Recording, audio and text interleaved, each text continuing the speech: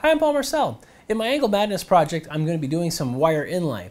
And for that, I need a couple accessories built for my inlay router. This is a router that I got from William Ing's School of Woodworking.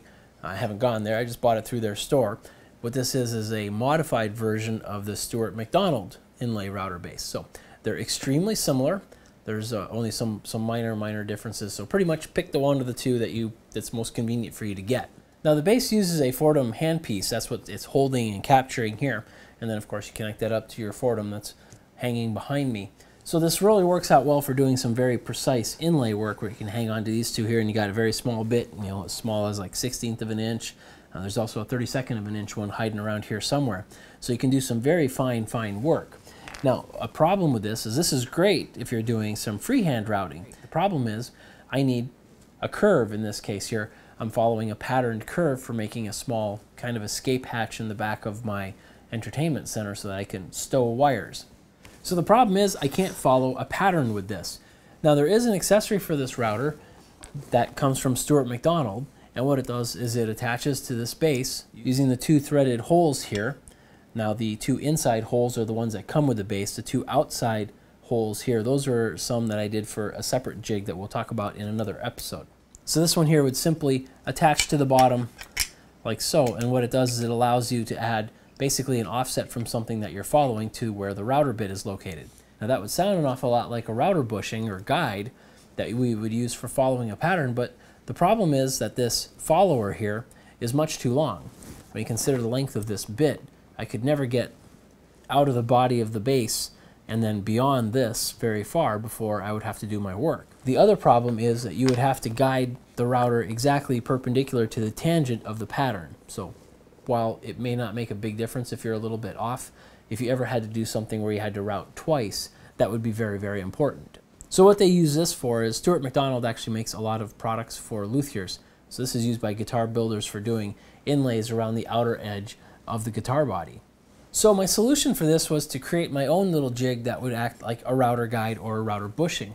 Now this simply fits onto the base. So you set it up on the top here, slide it back, and then we'll screw it into place right here. But the problem is, how are we going to ensure that this is centered? Now when you're dealing with regular benchtop routers or handheld routers, normally you use a centering mandrel. So it'll be basically a big bit that you're going to put into the router, and it has a cone tip on it, and what you do is you lower it down into this guide bushing, and just by nature of a cone going into the circle, it's going to center it. And then once that happens, you lock the guide bushing into place. But here I don't really have that option. I have a collet that's going to accept at most a 1/4 inch bit, and I need a larger hole than that in order to get clearance for any of the bits that I'm going to go through, because some of these actually have some burr bits and stuff. They're bigger than the actual shank. So I needed a solution for that as well. So I did come up with a good little jig here, and the whole thing's pretty easy to do and pretty easy to replicate, so you might find it useful if you have one of these routers. So what I did is I started with a piece of Lexan. Now Lexan is a polycarbonate. You can get this at any of the big box stores. It routes in machines very nicely. It doesn't seem to melt nearly as quickly as, say, acrylic, and acrylic tends to be really shattery and brittle. So I took a simple measurement. If we were to take a look at the bottom of the base, it would be basically from this corner to up here. I found the center of that blank, and then I drilled a hole that was 3/4 of an inch in diameter and almost all the way through the piece of polycarbonate. And the reason for that is I wanted to set a 3/4 inch diameter nylon spacer that you can get also at the big box stores. So I simply set that into that recess. Now this spacer is a 1/4 inch tall. So by the time you have the recess that we put it in, the thickness of this base, you end up having a little over 1/8 of an inch that's projecting out, which is just enough to follow a pattern and leave enough room for these little bits to make it out. So then in the center, I also drilled a 1/2 inch hole so that I could get this inner diameter and have this thing clear. And then we were ready to figure out where to fit it on this base. And that's where I had to make this centering jig. Now I need to use this centering jig in order to make sure that when I place this on here, even though there are no screws, that it is perfectly centered onto the bit that's in the collet. So then I could drill all the holes and tap them as I needed. But then in use, this is what we're going to use in order to place this to make sure it's exactly perfect. So what this centering jig is I just took a block of maple. I used the 3/4 inch Forstner bit to drill a shallow hole into it, one that's deeper than this projection that's here. And then without moving the stick, I swapped the bit for an 1/8 inch bit and drilled a perfectly centered hole on it all the way through. Now the reason I pick an 1/8 inch is because the collet that I use the most often in this inlay router is one for 1/8 inch bits. So with that in mind, I would take this 1/8 inch bit and I would just put it in the collet and go ahead and lock it in.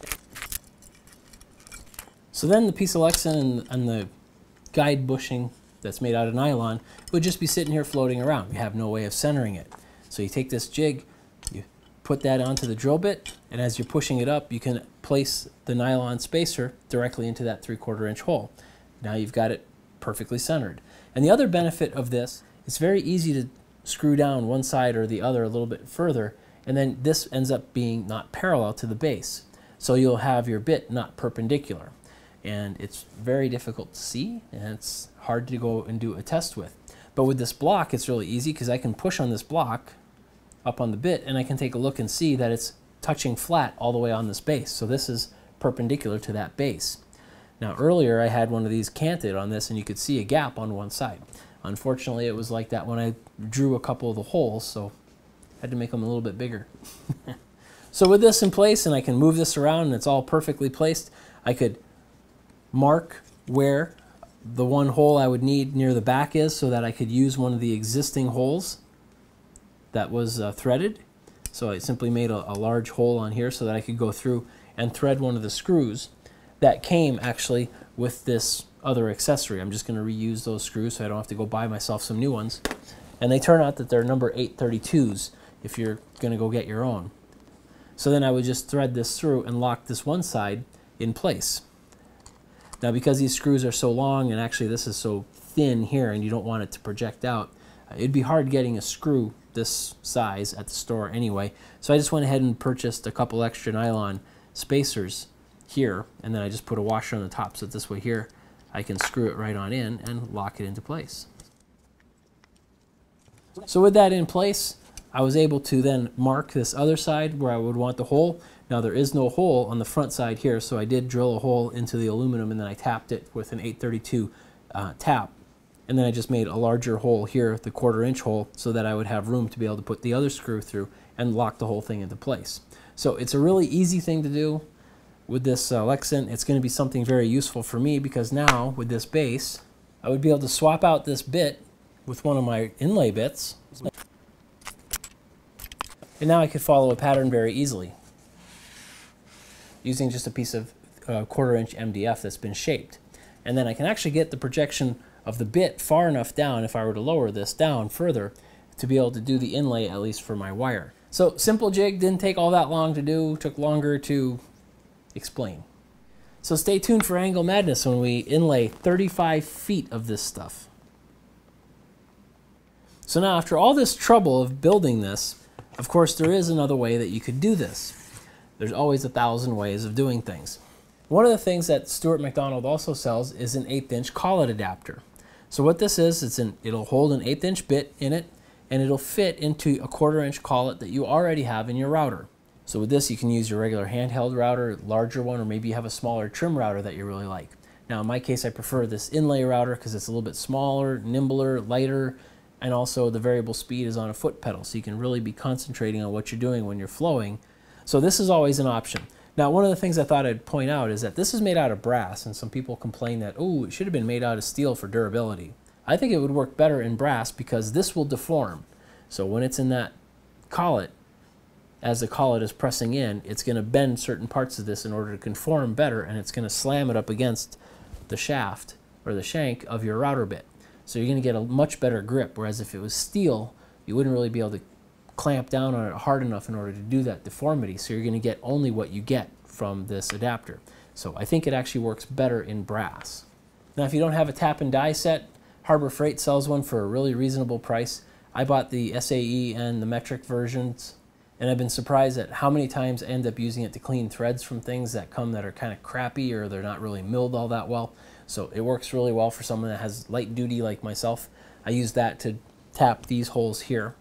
So as we get to the wire inlay for Angle Madness, I'll be producing an episode on just wire inlay. It'll be separate from the episode for the project, just so that we can talk about a number of different ways that we can inlay wire that's nice and thin and thicker, and what if you want it to project out and stuff. So I think we're going to have some fun with that one. All right, talk to you later.